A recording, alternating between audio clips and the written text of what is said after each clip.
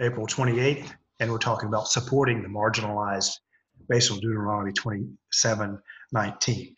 And listed among those marginalized in that Israelite community are the guest, which is the foreigner who lives among them, and a fatherless child, in other words, an orphan, and a widow. And those are examples of marginalized within the community, and yet the Israelites put a curse upon those who took advantage or denied justice to those marginalized.